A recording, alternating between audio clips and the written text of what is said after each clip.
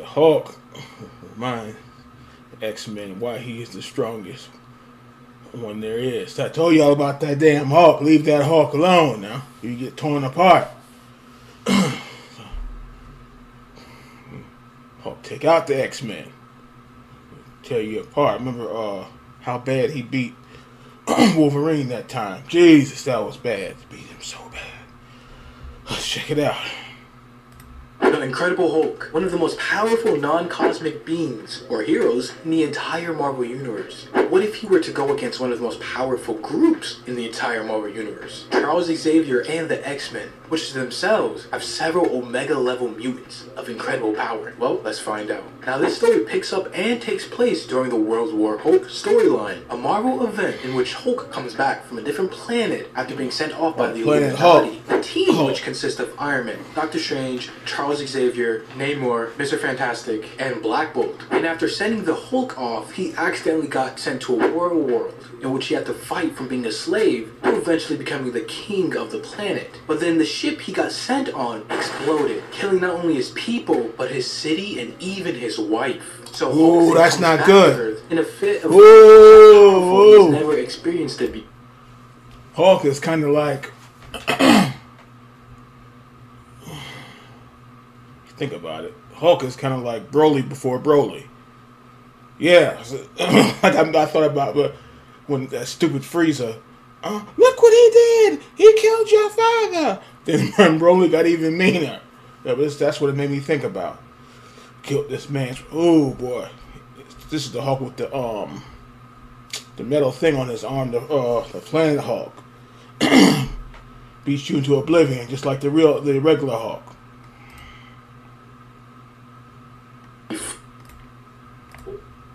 And with this new level of rage and anger comes a new level of power, and he's out for revenge. The issue picks up in a flashback with Tony Stark talking to Charles Xavier, saying, hey, can you keep an eye out for any signs of the Hulk? And with Xavier saying, the Hulk, why would he? Right, you haven't heard, sorry. He went on another rampage, one in Las Vegas, so read...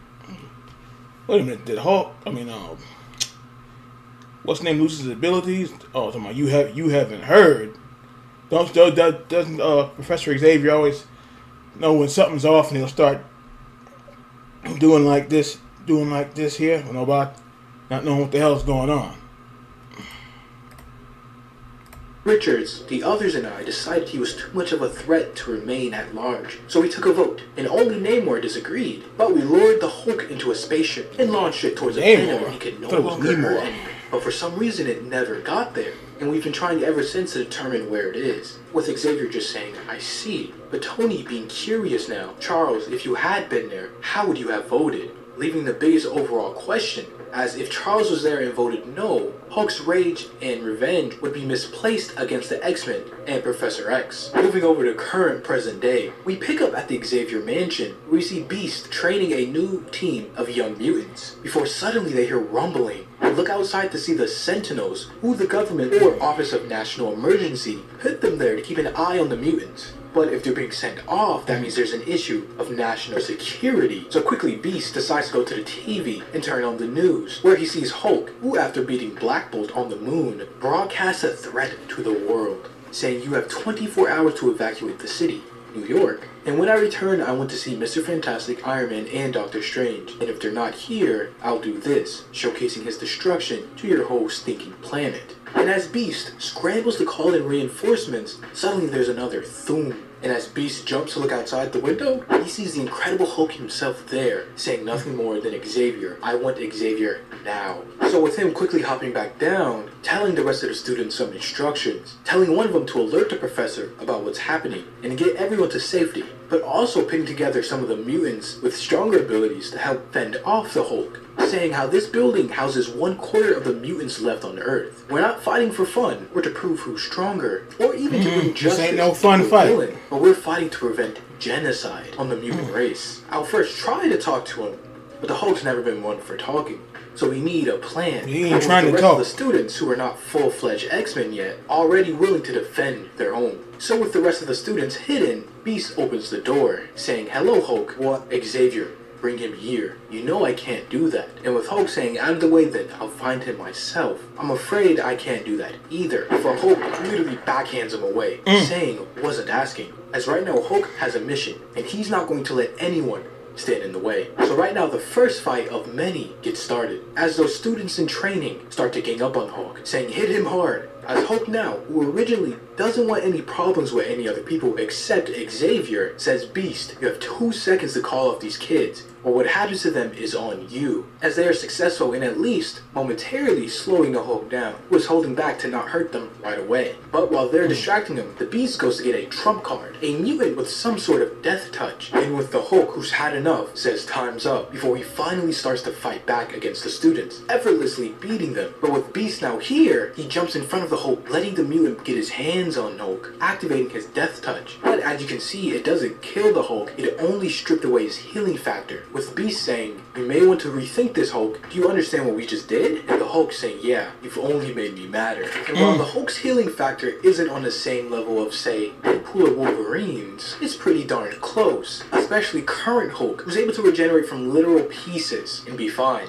But with Hulk's healing factor temporarily gone right now, he's the most vulnerable he's ever going to be. So they all decide to rush him and attack. But Hulk, after tearing off a statue, says stupid humans don't need my healing factor to beat these punks. As we see a montage of him taking out various mutants with different abilities. Someone who's telekinetic. Try focusing with ruptured eardrums as he thunderclaps. Then we see someone who can control sand, as Hulk breaks a pipe from underneath, spraying her. And then we see another mutant, who's just a typical brawler, try to attack Hulk. But Hulk seemingly knows this person and his abilities, saying, you're the one who can control his body when it's in pieces, right? Quick question, can you still control them when they're all the way in Connecticut? Before literally tearing his limbs off, tossing them up, then turning to the rest of the mutants, saying, come on, who gets crippled next? And the next mutant we see try to challenge the Hulk is none other than X-23.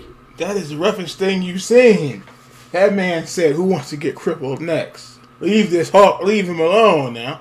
Now, baby Wolverine, you get out of there before you get hurt.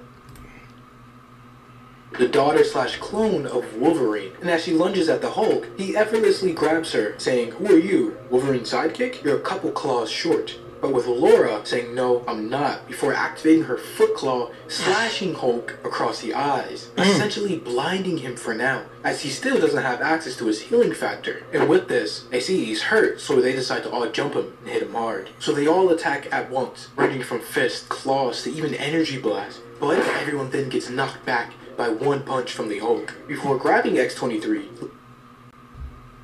lifting her up and saying, nice try, but my eyes just grew back. Whatever the gold kid did wore off, and he's not going to do it again. And as for this one, we better hope she heals like Wolverine too, before throwing her through the mansion, taking her out of the fight. Damn. Afterwards, he walks towards Beast and the mutant that has the death touch, saying, it didn't have to be like this. I just wanted Xavier, but no one makes me weak. No one. Never again. And as Hulk walks towards them, getting ready to slam on them, killing them, suddenly he gets attacked from behind, yelling in pain, with the voice saying, you're real impressive beating on kids, bud, but it's grown-up time. As we see Wolverine and an A-list team of X-Men arrive and join the fight. And with Hulk looking back, saying, this is the fight I expected, bring it on. But just then, before anybody can even get started, Xavier himself walks out, with him saying, I believe you said you're here for me. Now that I've seen my students to safety, got your wish. With him then activating his power, saying, yes, I know you're the strongest one there is, physically, but my power lies in another area, before trying to mentally assault the Hulk. But as he does, everyone on the battlefield starts holding their head in pain, as Xavier then thinks to himself, impossible. Now the Hulk's mind has always been unique, difficult to control, but I've never encountered anything like this. The rage, like an elemental force, and the feedback is enveloping and going to everyone around us. As Hulk's mind is infected with so much rage, pain, and anger